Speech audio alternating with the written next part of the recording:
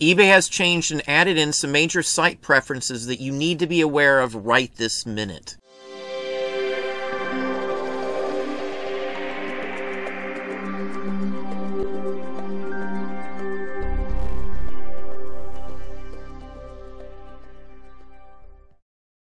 Hey, it's Don. Today we're going to look at some site changes, some site preferences that eBay has made. Now, eBay has added in across the board, it looks like, because I've been getting contacted by lots of people about buyers who want to place an offer being forced to place a charge card information in the system prior to even being able to place the offer. If you accepted it, immediately pays for that item. So there's no way on earth for a buyer to combine any of the items if they're purchasing it that way. Now, a lot of these folks have actually started to contact eBay about these issues because the buyers were getting mad. The buyers wanted multiple items. The buyers couldn't combine, and they were automatically forced to pay for it. Now, a lot of the folks who I've talked to also contacted eBay's help desk, and most of them were told that there's no way to turn that off or to do anything with it. That is not correct, though. There is a setting in eBay where you can turn that feature off. There are also a lot of other site changes and site preferences that you should be aware of. There's some other features that you want to turn off and deactivate, many different things so people can't track you and all sorts of different things like that. We're going to hop over straight away and show you first how to turn that feature off where your buyers aren't going to be inconvenienced by being forced to pay for multiple items from you with no way to combine them. So I'm actually in my store here. This is from the hub, and I'm actually in my account settings page. To get to it, just go above where it says eBay on any page where you see your name. You click that little arrow down there, and it allows you to click for site preferences immediately. Now, if you want to turn off that extra step that forces the buyer to put information in before they can even place an offer, again, that's a turnoff to most buyers that I've talked to. More buyers are complaining about that than anything at this point. You need to go to Selling Preferences. Now, when you click on Selling Preferences, this is the page that comes up. Now, contrary to what you might think, the way to actually turn this off is through Blocked Buyers List. So if you click on Blocked Buyers List, the edit button right here, we'll open it up in a different window. That is where you turn off a payment option. Again, this is a payment option, but it's under Blocked Buyers List.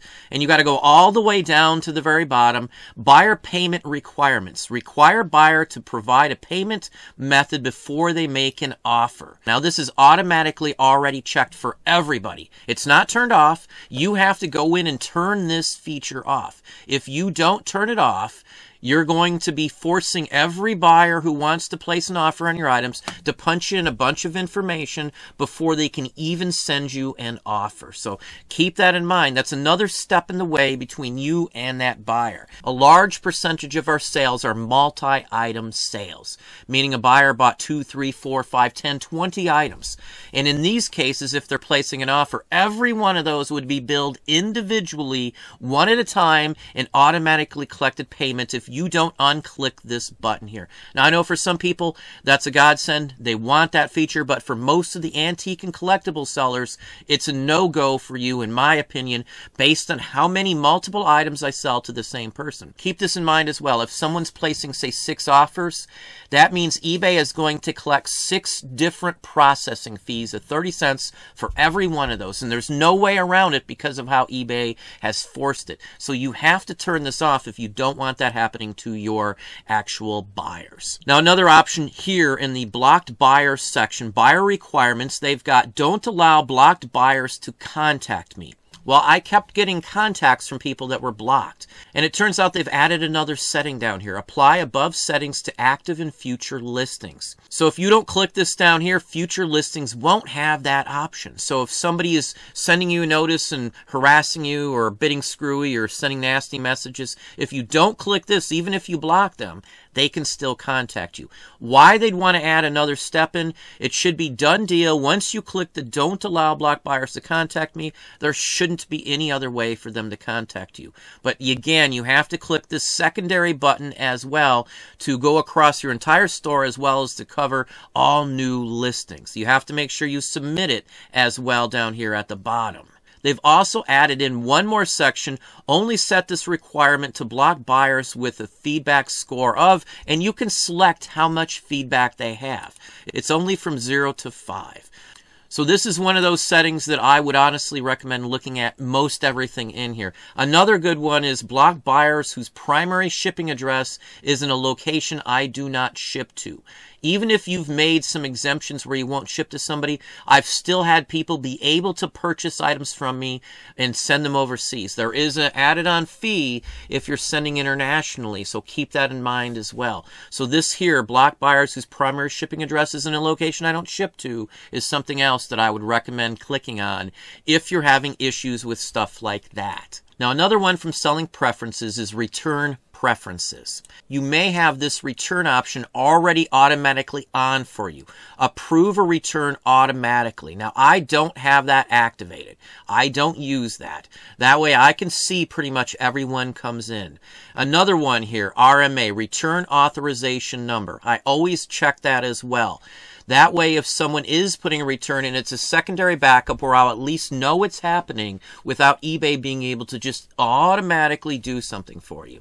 Now, sometimes eBay will automatically accept some returns if, say, it's an item not as described, because you are required to accept those returns no matter what. There's no ifs, ands, or buts. Even if you state that I do not accept returns, if a buyer states that it was not as described, you have to accept the return, regardless of anything in your listings or any policies you have set. Now, another one is communications with buyers. This is another topic that I would recommend you visiting. eBay has added in phone number options where a buyer can see your phone number. If you don't come back in here and change the settings in here, the buyers can see it and it's shared with them. So what your buyers can do. If you click edit, you can change this across the board.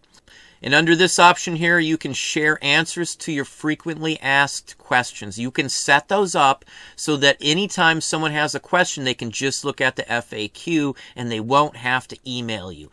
I've put some of the most important ones in here so I'm not getting constant questions on the most basic and simple stuff. You can add other questions in here. You can add all sorts of different topics in here, but I would honestly recommend doing that as well. Now, I use business policies for everything. Now, one thing I've noticed in here is eBay is creating copies of my business policies and altering my business policies.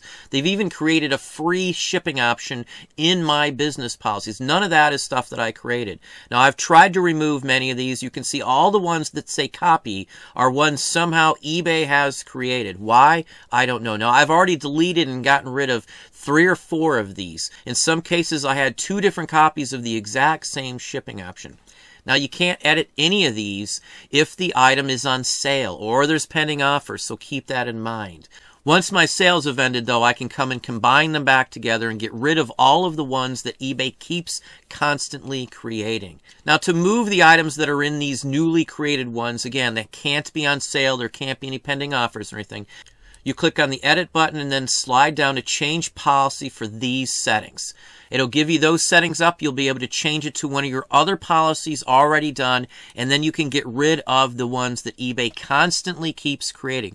We clear these up probably every month or so. There's new ones that eBay created for us. No idea why eBay keeps doing this, but it's a constant ordeal with these sorts of things. Now, under Manage Shipping Settings, another one that you may or may not want is always ask buyers for phone number. You can ask them for a phone number. You can force them to put one in before they can actually place an order with you. Now, I don't do that. I don't really care if I have their phone number or not. You're not supposed to call them unless it's directly related to the item in question and no other reason whatsoever.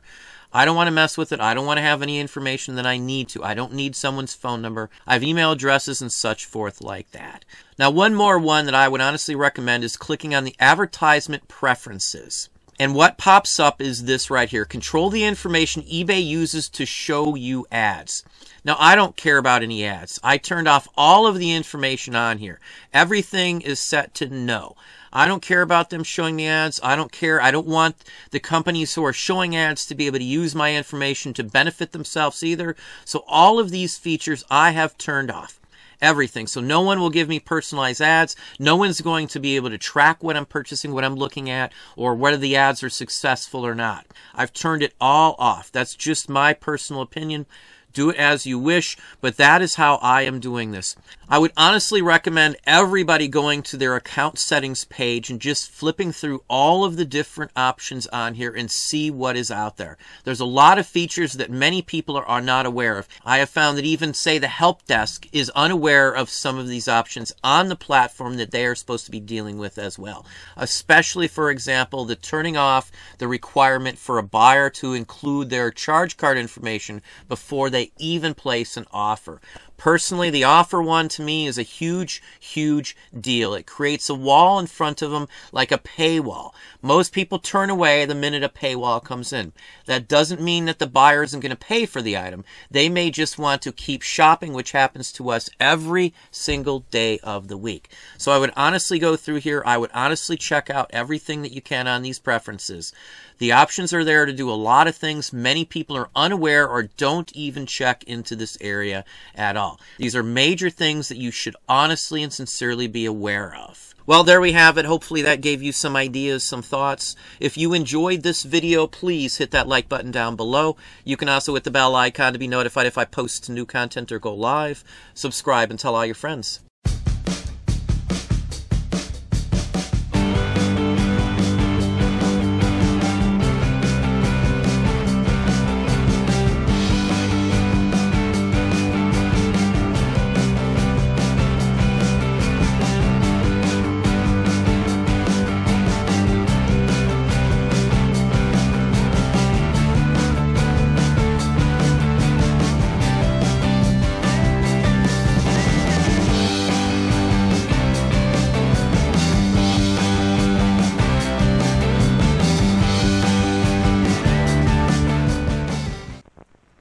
Charges, receipts, invoices, statements, taxes, budgets, paperwork, pollution. There's just no getting around it.